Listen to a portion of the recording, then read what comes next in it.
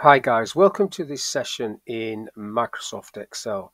In this module, I want to show you how to create a calendar using the sequence function, weekday, date value and conditional formatting. So on the screen I've got the finished article with the functions that I'm using sitting next to it.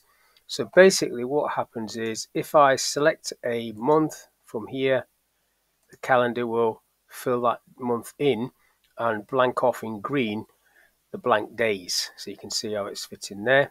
And if I select another month like August, for example, you can see how that fits. So I want to recreate this from scratch on the second sheet. So if I go into this second sheet, the first thing I'm going to do is create a data validation list for the month. So in cell H4, go into data and then validation, and then I'm going to create a list. Now you can type the list. I'll just show you this. So type, comma, type, comma. That is quite a long-winded way of doing it. Or for this example, I'm just going to type a list over here. Just get the months coming down to December. And then I can refer to that. It's up to you which way you do it. But data validation, so it's going to be a list. The list is that list there. So I'll highlight that list. Bring that back in. Click OK. And then I've got a little drop down there, put January in there, and then the year I'll put 24 there. That's going to be the year, but you could also do data validation there for that. Now days of the week, just going to pull that across, so Monday to Sunday, to give myself a little calendar. And then I want the sequence function to give me some information here. Now this is the function that I'm going to type out, but I have to name a cell date first, so this bit needs to be done first. Now I've got it called date on the other sheet. This is going to have to be called dates with an S. So to do that, I'm clicking in there, going up the top there, typing dates, pressing enter on the keyboard. That's how you name a cell. So in there I want to use this function, the date value function, which is going to be the first of what's in H4, which is Jan, and what's in I4, which is 24. So I'll just type that out in there, and then that's going to be called dates equals date value. Press your tab key to get the bracket. So I need to put a 1 in quotes first off, and then an and sign, and then I can click on that cell actually, and then another and sign. So that's just to join it together. So it's just going to be one complete number. And then if I tick that, it gives you a number, which is I can change that to a date. It'll be basically the first of a date. But I don't actually want to see that, so I'm going Control 1 and going to Custom. So Control 1 gets into Format Cells. I'm just going to give myself 3 semicolons, which just hides the information that's in the cell, but there's the formula.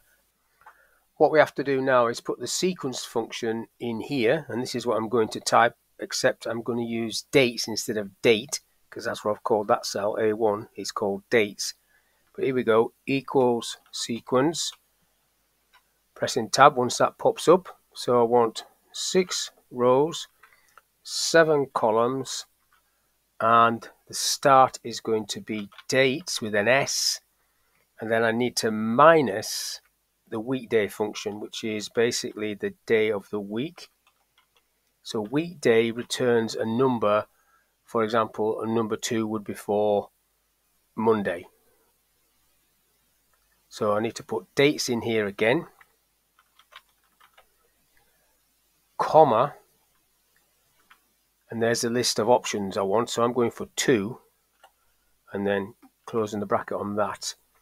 Then I need to do +1 because that'll put 0, 0 in there. So I'll just put +1.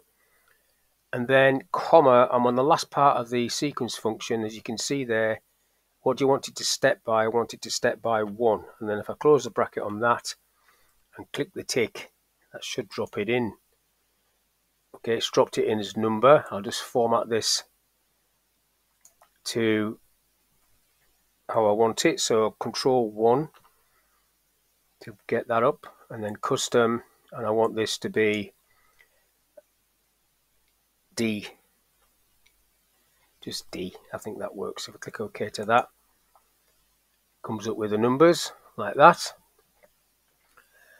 So obviously I'm on August there. If I select Jan, it's coming up with the 1st, but it's got all these extra dates. There's the 31st.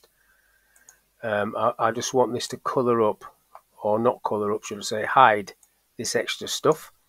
So to do that, I'm doing this conditional formatting, and again I need an S on that. So if I highlight all of this, go to Home, Conditional Formatting, Manage Rules down the bottom, and then New Rule, and it's the formula option that I need to do, that one. What I need to type in here is equals month, open bracket, and then dates, the named cell dates, close the bracket. So dates is this cell up here, is not equal to month, open the bracket on that, H6, which is that cell there, $sign, but I don't want the $sign, so I need to press F4 3 times, 1, 2, 3, close the bracket. What I now need to do is apply the format that I want. So I'm going format, I'll go for green, but I want the font color to be green as well, so I can't see it. So I need to select the same green color. See what that looks like. Okay, clicking OK to that, apply that, and then OK. So that's working. If I change the month, drop the arrow down, pick a different month. Okay, that's still on the 1st, so let's see if that works for a month that doesn't start on a Monday. There we go. August starts on a Thursday. So it's colouring that up green, and it's colouring up the rest of it green as well. So this is working now. We're going to October. Everything's okay. So that's all I want to do on this little video. Show you how you can create a calendar using the sequence function, incorporating the weekday function and a named cell. How you can do conditional formatting with the month function, and how you can use the date value function to sort of join together cells. So hopefully that video is of use. Thank you for your time, and I'll catch you on the next one.